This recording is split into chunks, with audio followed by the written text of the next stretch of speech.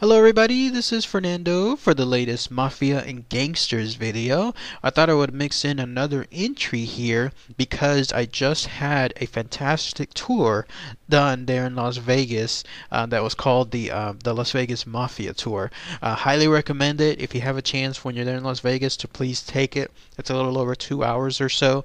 I might do a separate video just dedicated to everything that we did there. But yes, at least with regards to this tour, it was fantastic. And they focused on someone that was not really known to me, a mafioso that was within the infamous Hole in the Wall gang that I never heard about, and I'm pretty sure you've never heard about, only because this guy, for whatever reason, he just remained in the back burner. Everyone else remembers like Anthony the Ant Spilotro, but nobody seems to remember this guy, even though he is truly considered, rightfully so, one of the most psychopathic killers in the mafia world, or was. So, and this you're looking at him now. This is the guy himself. His name was Larry Neumann.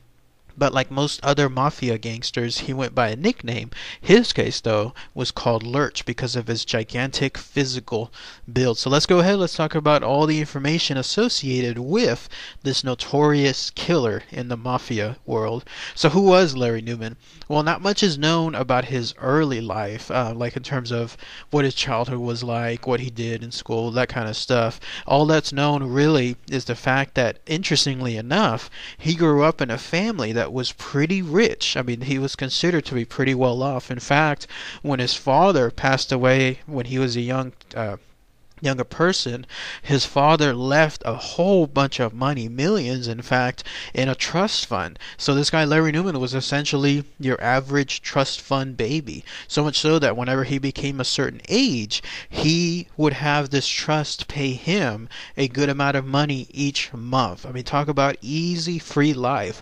Every single month he would just get a substantial amount of money just given to him because of his family's connections. That just makes the notion afterward that he would commit so many ghastly murders even more bizarre, because he has someone that would have no reason to do this, considering how well he was off, other than the fact that he truly, absolutely enjoyed being a psychopathic killer.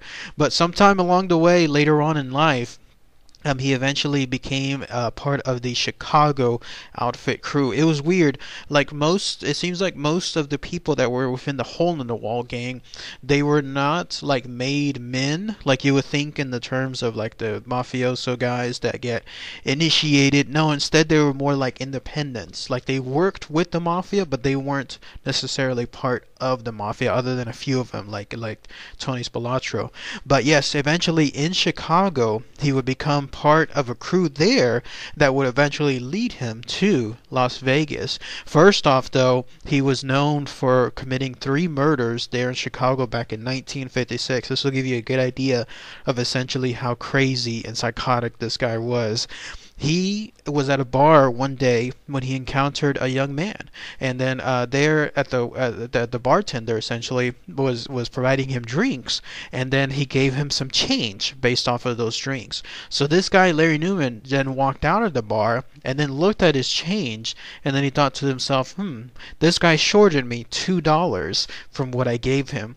So rather than, let's say, like your average person, just go back and then ask about the money, or since it's just $2, forget about it, consider an extra tip, he instead went back to the bar, returned with a shotgun, blew away the bartender, and then because there were 2 other people there as witnesses, a newspaperman and I believe one other woman, a waitress as well, he blew them away too. So he basically killed 3 people out of the blue just because he was shorted $2 in change there at the bar.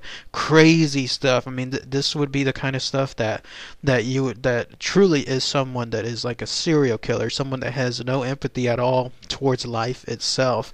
And then sure enough, he was eventually convicted and sentenced to 125 years. Normally that would be the end of him, but because he had so much money from his trust fund, he was able to hire some of the best lawyers there in that area, and they were magically able to reduce that sentence from 125 years to about 11, and then he was paroled afterward. Isn't that crazy? He blew away 3 people over $2 and then somehow he was able to manipulate, thanks to money, the courts to essentially give him only about 11 years in prison. Either way, though, eventually he came across another guy in the Hole in the Wall that would eventually form the Hole in the Wall gang, called Frank Collada, who worked with Tony Spilotro. They got together, and then they would be able to then do several things there in Las Vegas. This is because at that time, then Tony Spilotro was there in Las Vegas to try to make sure that the skim was going correctly and that nobody would skim the skim, and then also they would do a lot of other various jobs with, in particular, that being robberies. So Frank Collada, who he had met again in prison, got this Larry guy to come out, I think from Chicago to Las Vegas, and then become part of the gang. Things went, I guess, somewhat well because they would do a couple of jobs, but this guy, the Lurch's psychotic nature would again present himself, because even Frank Collada would state later on like how scared he was of this guy because of what he did. Like, for example, there was yet another robbery that was going to be planned. This time, Frank Collada had good information that stated that the guy they were going to rob would have about $250,000 of jewelry with him at the time. It would have been a simple thing. Essentially go into the guy's home or wherever he was, rob him, and then rob him or the store, and then leave. Despite what the movies tend to make you think, in the world of mafia, they're not really in it to kill people per se, because that just attracts too much attention. Not because they're good guys, but only because it would just bring too much heat. Instead, they would much rather rob people, and then that way, if they ever do get caught, they won't have anything serious pertaining to them. So that's what the plan was here. Lurch was going to go with another guy. I think his name was Wayne, if I'm not mistaken, another member of the Hole in the Wall gang, and then that would be it. But later on, when they met afterward and he had the jewelry, Frank Collada asked if everything went as well as expected, and Lurch responded something along the lines of, well, I had to kill him. And then, of course, Frank was just pissed off because the way he explained it, Lurch did, he stated that once he got back into the store and then he saw this guy there that they were supposed to rob, this was his exact quote. He said, when I got into the store, I said, F it. I put my gun down, grabbed the machete that was hanging on the wall, and then I just started stabbing him. And then the other guy, Wayne, broke a vase over a head. And so clearly this was another situation where his murderous tendencies just simply took over. He couldn't control himself, and then he was there killing him. And so that's when they knew that they were dealing with someone that even they were scared of, because of the notorious violent nature that this guy had at this point. So much so even that there was even another instance where Tony Spilotro was quoted as stating that he hopes never to have this guy unleashed on him because of his murderous nature. One more other notable aspect that got into Lurch's life had to do with his ex-wife. Apparently he received a phone call one day telling him that his ex-wife was roughed up by someone back in Chicago. Remember, this is his ex-wife. They're not married anymore. They're not together at all. But he still got that phone call some way. And then once he hung up, he was talking to Frank and telling him, I'm going to have to go kill this guy. And so, of course, Frank was telling him, no, don't do that. Don't bring that much heat to us. We're just essentially here to do robberies, that kind of stuff. And so he gave it a couple days later, and then that's when Lurch said that he's going to Chicago. So Frank tried to make sure that he could do something to stop him from killing the other guy, and then inadvertently bringing all of them down. So he told them, okay, you can go to Chicago, but if you do so, take your kid. He was thinking that maybe this is a way to calm him down, because surely he wouldn't kill someone while his kid was with him. That would just be insane, because then it would bring bad stuff could happen with the kid while they were around. But lo and behold, when Lurch went back to Chicago, he found who the guy was that roughed up his ex-wife, and then he basically shot that person right there in a lounge, if I'm not mistaken. There was some kind of public place or some kind of place that they met, and then the guy had his own girlfriend there at the same time, and because she was a witness, he shot her in cold blood too. And then, of course, Frank asked him afterward, why he did that, why he has to do that, and he said, I had to. It's because the more that this guy was telling me why he grabbed my ex-wife's neck, the more pissed off he was getting.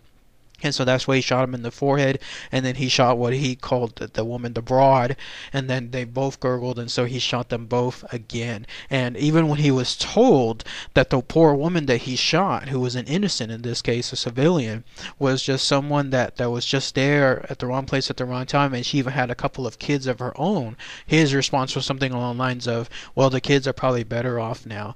And then that was it. Eventually, though, Lurch and some of the other hole-in-the-wall gang members, they were caught. They were sent to prison. I even was able to stop by one of the places where they were caught by the police and by the FBI. And then eventually, Frank Collada himself turned into an informant, and he testified against Lurch, essentially putting him away in life. He was able to tell him all this. He was able to tell the prosecutors everything that the hole-in-the-wall gang did, including what Lurch did as well. They even met up once in prison, and that's the last time that they saw each other from different sides of the bars in this case, with Lurch being locked up and then Frank walking by, and he was just throwing him all these F-bombs and then telling him, what are you going to do to me?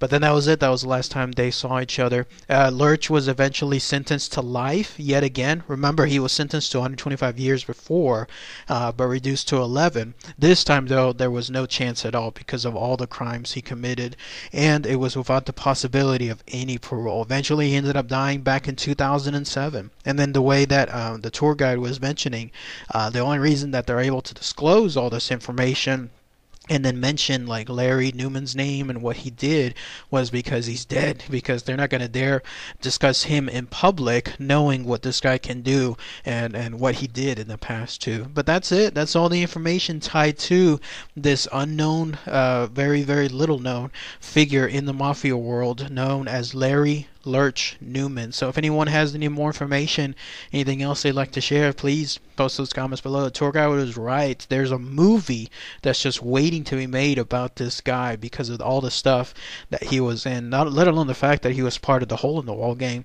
but also because he has his own story. And again, what makes it so fascinating is why he would do all this, considering he was so well off. He was just absolutely just crazy in the head with psychotic tendencies for him to do something like this. So, alright everybody, thanks again as always. Take care.